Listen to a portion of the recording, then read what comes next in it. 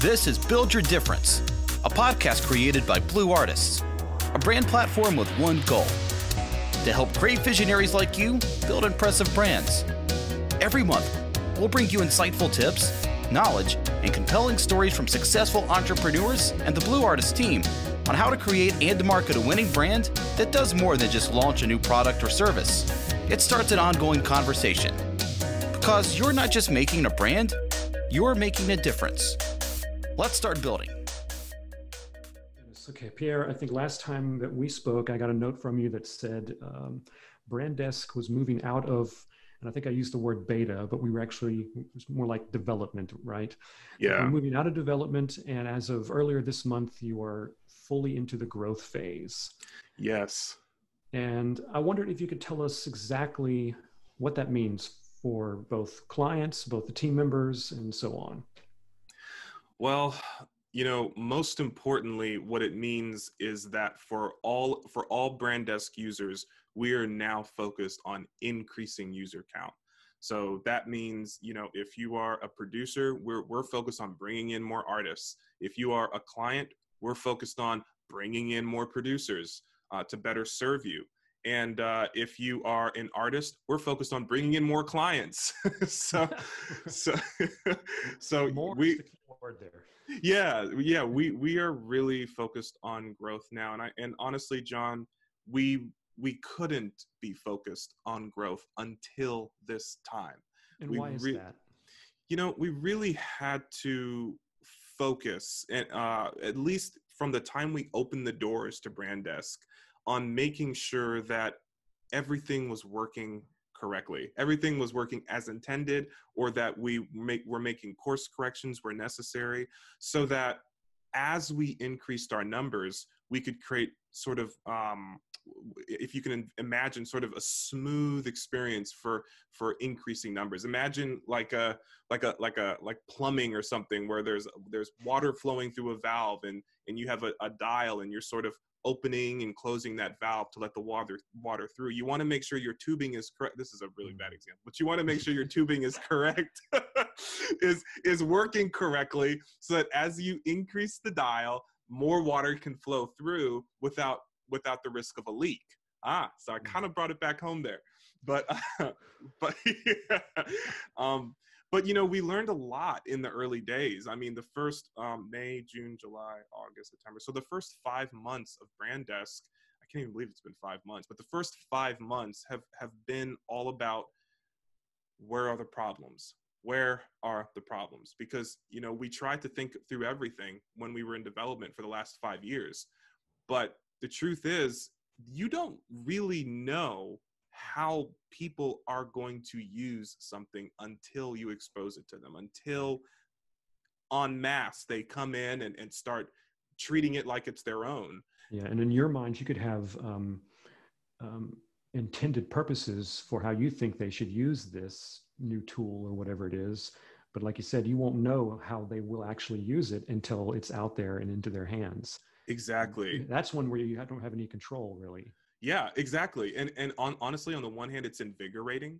I mean, it really is. It's really cool to kind of conceptualize. I mean, we've spent the last 5 years, John, conceptualizing Brandesk. I mean, it was on paper before it was ever built. Sure. It was schematics. It was test users. I mean, we had a whole phase where we had test users coming in and trying to use the system and trying to break it and just figure out, where are the issues. We did the best that we could, but still that's not good enough until you get strangers in and they say, oh, this is my home now. And they're going to start rearranging things and putting things the way they think it should be. You really don't know. And, over the past couple of episodes, we've even talked about some of the lessons learned over that period of time, and where we are now as we sort of close that chapter of minimizing how many people are in Brandesk so that we could focus on the problem areas. Now we're opening this chapter of growth, scale, which means that we're still going to have we're still going to have surprises. We're still going to have problems. But the difference now is that we are focused on solving them, but we are also simultaneously still focused on growing. So how are we going to do this? Well, Brand Desk Academy is one of our, I think, really on target solutions to making sure that as we bring in more people, that especially when they're team members, that they have a much better idea of how to use Brand Desk before ever get exposed to a client. Now, I do have to ask, because you said the word academy in there, and we're not talking about a tuition fee now, are we? Because I got plenty of those to last me a lifetime right now. You know, yeah, I figure academy is kind of a buzzword. Not a buzzword, but it's kind of a trigger word. A trigger word. Yeah. And you're not the. Let me tell you, you're not the only one. I totally feel you, and I think so. No, there are no. We're not charging for Brand Desk Academy. But why did we call it Brand Desk Academy? It has a lot to do with our intent. And our intent is to give our team members a much, much clearer idea of what it means to work on Brand Desk, and to give them that idea before they actually register to work on Brand Desk. And honestly, John, it's something that I found was a little difficult to do in any other way except through this sort of academy format where we're teaching via lessons. I mean, we had options. We could have done a video, which we did do, but we found it wasn't enough. We could have done online webinars. For the first 5 months of Brand Desk being available, we were holding webinars every Tuesday at 1 p.m. on Facebook. And the purpose of those webinars really was to introduce team members to Brand Desk and to get them comfortable with what does Brand Desk mean in 2020, and how is it different from a typical sort of freelance marketplace. But you know what we found with those online webinars was that it was attracting more clients than it was team members. So it was difficult because we weren't trying to train clients on how to be team members. When a client gets onto a webinar, we want to talk to them about products. We want to talk to them about how we can, solve their problems, not how they can join our team. So it became clear that, well, webinars, this is not really working because we're not getting the intended audience, and the format is just not really conducive to helping someone who's really interested in Brand Desk get a really clear idea of what it means for them if they're working on the platform. Well, so 2 questions. One is, what had you been seeing in the in your team members prior to launching of Brand Desk Academy that had you say, hang on a second, we need something here to kind of get all the team members on the same page here? And 2, could you possibly walk us through, like, say I'm interested in becoming a team member, right? What can I expect to see by taking this Brand Desk Academy? How does that process play out? Oh, it's a good question. So let me start with the first question. What was life like before the academy, right? For team members, and I'm gonna say there was a lot of confusion. There was a lot of confusion, and I'm not happy about that. I'm not proud of it. We built Brand Desk with tools in place so that it could contextually make a lot of sense for the people who are working on the platform. We tried to make the options, for like, as a producer, what do you do? Well, you follow the workflow. So we tried to make that very clear. We tried to make it, step by step by step. As an artist, we tried to make it very clear.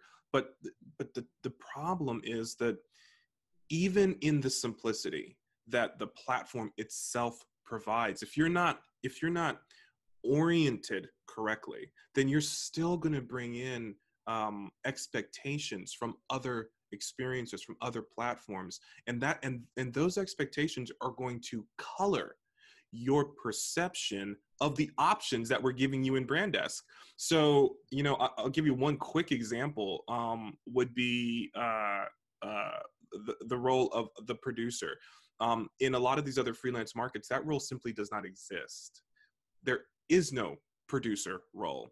So someone who's coming into Brand Desk, and they're of the understanding that, okay, I'm going to be a producer. I'm going to follow the workflow. I'm going to follow these tasks and help clients and help artists. That's a great, starting point.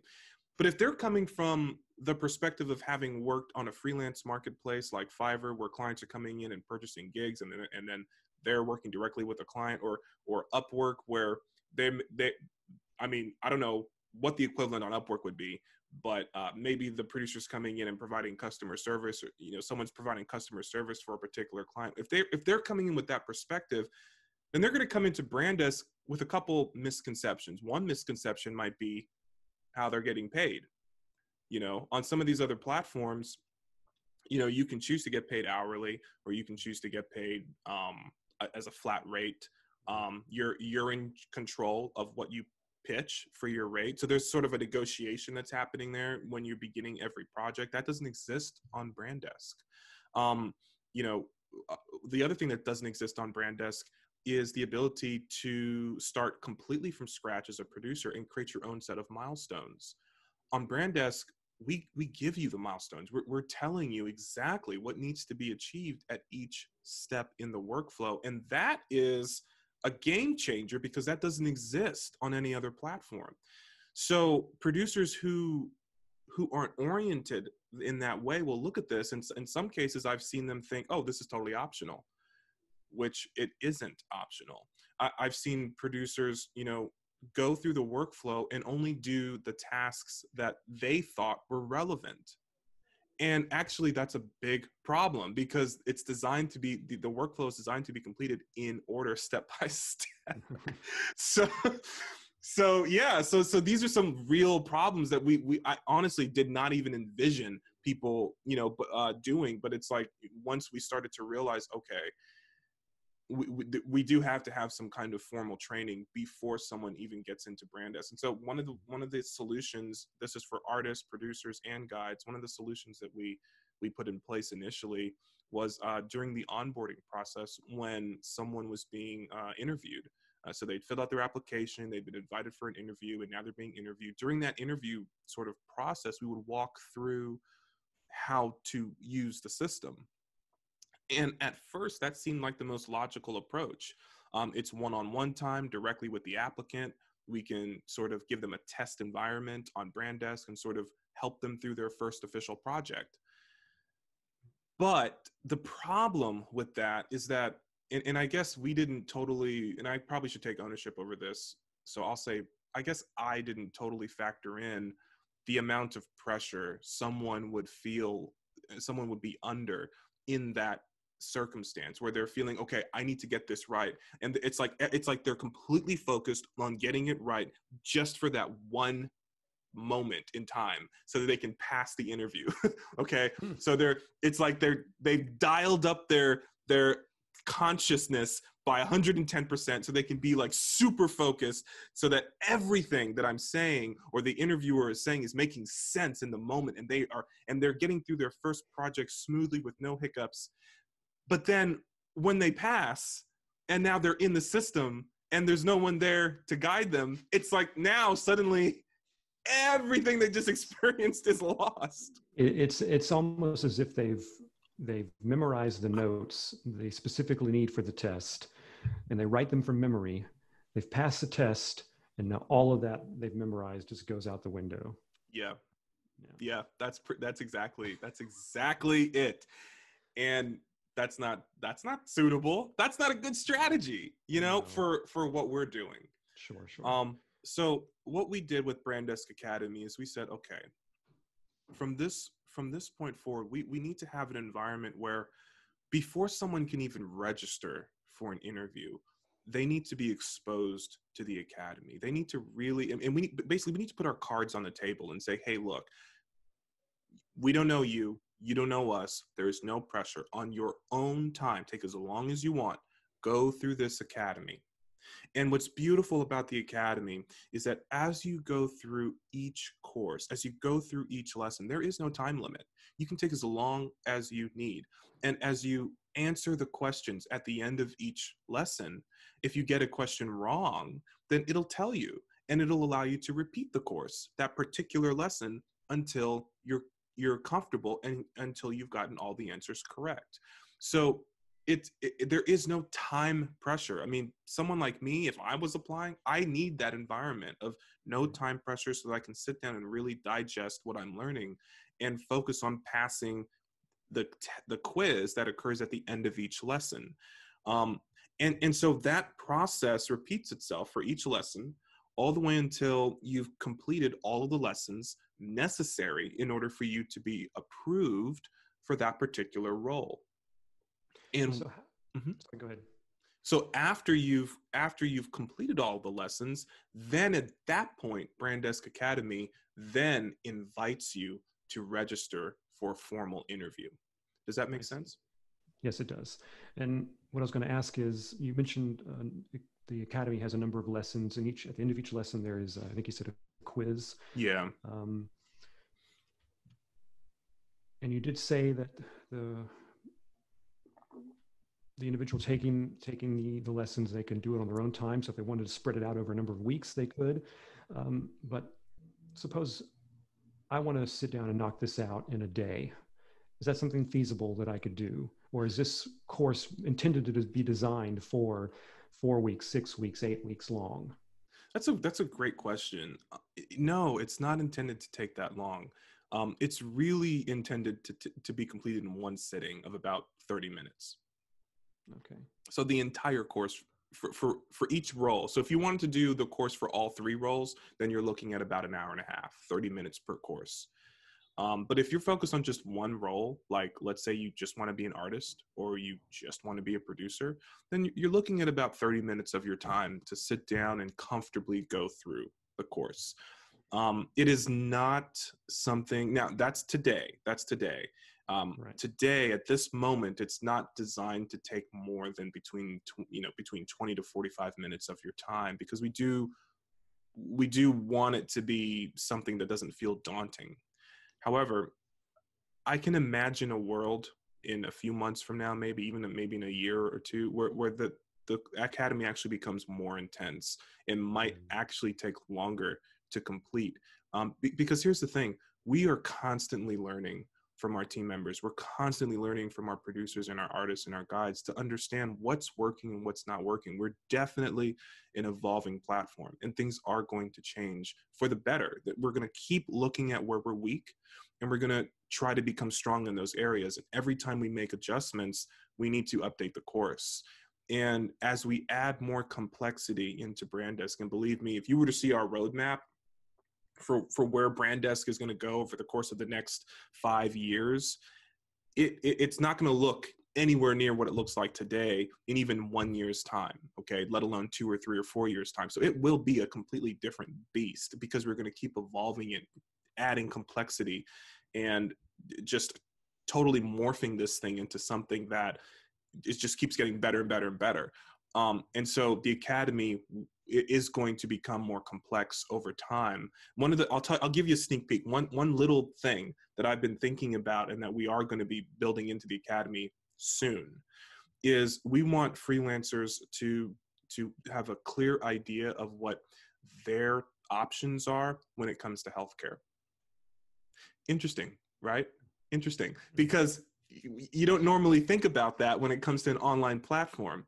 But the truth of the matter is that our goal for Brand Desk is to become a workspace where you could conceivably do all of your work, which means that if you are a freelancer and you're dedicating 100% of your working time to working on Brand Desk, then that means that we need to do a good job of empowering you to understand what are your benefits in terms of healthcare equivalents, in terms of dental equivalents, things that you might normally think about when you're applying for a full-time job in terms of benefits with a full-time job. Now, there's some things we can't do because we're not a full-time job. We are a gig-based system. But that doesn't mean we can't structure the experience in a way where our freelancers feel like they're not missing any of those benefits. We're giving them the right alternatives or the right concessions to make sure that they are just as protected as someone who might be working at a full-time job experience. So we do have big goals, and the Academy is going to be part of that process. So over time, it'll be very interesting to see how that evolves. Thanks for listening to this episode of Build Your Difference. If you'd like to learn more about how Blue Artists can help you develop a distinguished brand that inspires and engages a growing audience, then please visit us at www.blue-artist.com and be sure and subscribe to our monthly podcast for the latest tips and trends in brand development and marketing. And remember, you're not just making a brand, you're making a difference. Start building yours today.